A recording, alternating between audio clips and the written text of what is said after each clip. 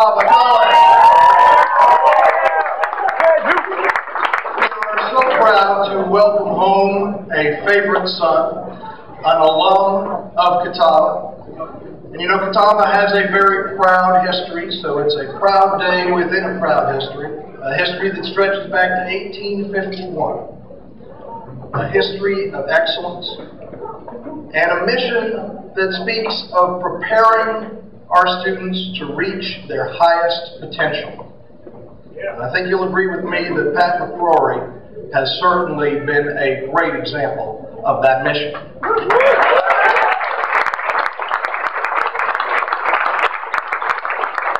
And to introduce Pat to you all, I'm very proud to introduce another favorite son of Catawba, another person who has reached for that highest potential, the Vice Chair of our Board of Trustees and a great partner and friend to Catawba College.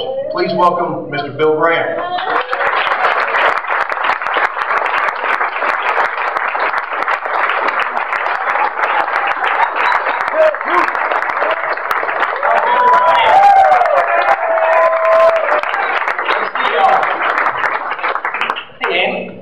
I'm not going to be up here long because I know y'all didn't come here to see me. But it's a great pleasure and honor to introduce someone who's a friend of yours, a friend of my family, and a very dear friend of mine. He's a former competitor, but he's a great guy, and he's going to be a great leader. From Jamestown to Salisbury, from Salisbury to Charlotte, and now from Charlotte to Raleigh.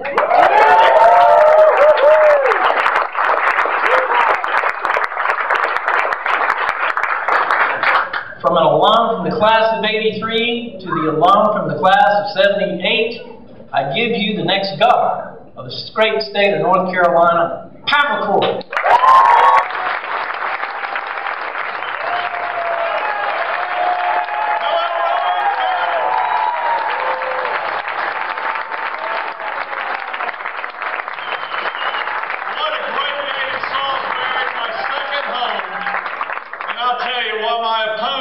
Talking to the AFL-CIO today. I'm with the real working people of North Carolina, right here in Rowan County.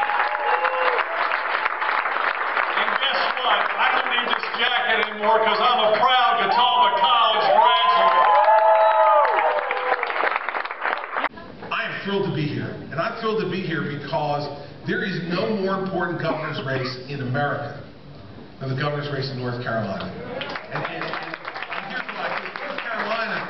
North Carolina can be, once again, an economic engine for this entire region of the country. 54 days to go, a great candidate, a great message, a great mission, and a great future for North Carolina. If you are willing to work hard with me on that, I'm willing to work hard with you. Thank you very much.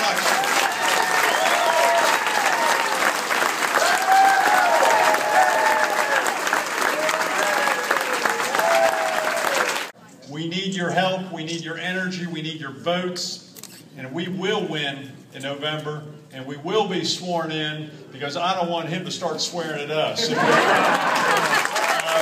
bless every one of you, ladies and gentlemen. If they can elect leadership in New Jersey, surely we can do it in North Carolina. God bless each one of you. Thank you.